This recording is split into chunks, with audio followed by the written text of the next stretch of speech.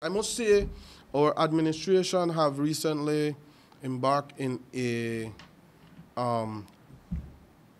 in discussion, I think about 2 months ago or a month and a half ago, with the Belize Coast Guard, and we have already set up joint operation for us to continue press on, in particular in this area of concern, especially since that was part of your last documentary.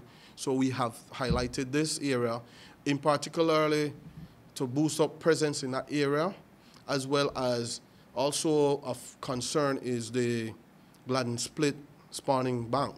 So the joint operation team that have been, a task force that has been set up to address this, we are conducting more routine patrols as well as boosting up presence in those areas. A large quantity of this product that was confiscated and was found was just conch that was removed from the shell, which is referred to as unprocessed conch. So normally conchs in Belize, the average Belizean will not purchase unprocessed conch. So therefore, it is suggested, because our neighboring country, particularly Honduras and Guatemala, they do purchase conchs that are just removed from the shell.